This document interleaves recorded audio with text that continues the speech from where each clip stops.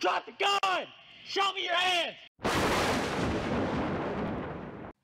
Welcome to the Weekly Homicide Report, the weekly program where we talk about all the people that needlessly died at the hands of another person. Now let's take a look at this week's graph. Chicago reported 12 homicides this week and has gone 3 weeks in a row in the double digits. Philly also reported 12 and is doing their best to keep up with Chicago.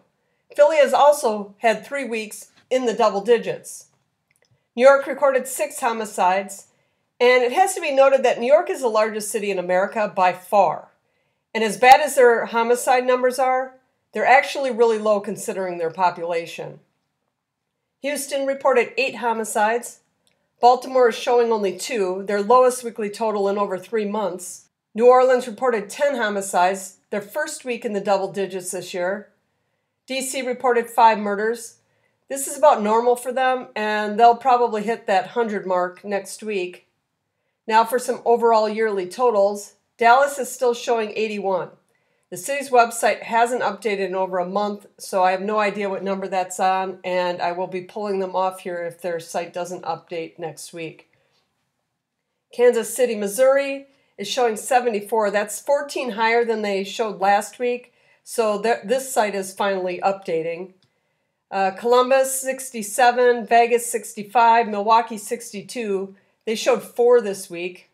Birmingham, 59. They also showed 4. Jackson, Mississippi, 40. Portland, Oregon, 36. Minneapolis, 26. This city's website, it just can't be trusted. I heard of homicides in Minneapolis this week, and their number didn't go up. So this is kind of a normal thing that I noticed this last year, and it's still continuing this year. I switched sites. I'm looking at the official Minneapolis city website, and the numbers, they just don't go up even though homicides are being reported. So I don't know, unless people are coming back from the dead, the 26 isn't the accurate number. The 26 is 12 lower than they had last year at this time. And I think they're just trying to make the city look safer than it actually is. San Francisco is showing 20, and Rochester, New York is showing 18, and they had 2 last week. There were 27 reported mass shootings, largely due to the 22 that occurred over Memorial Day weekend. I haven't been covering these as much as I normally would because I'm kind of torn on whether to cover as many as possible and risk my channel getting knocked for it, or avoid them altogether and stay in somewhat good graces with this platform. But we've had 268 this year, and we hit the 250 mark on May 27th. In 2021, when we had a record-breaking 690, we didn't hit the 250 mark until June 6th. So we're still running a week ahead of that pace.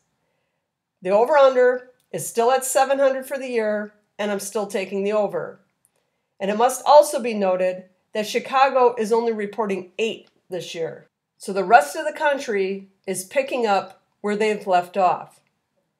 Still not showing pics of the school age and under kids that were killed by gunfire, but in all this year, over 750 have been fatally shot.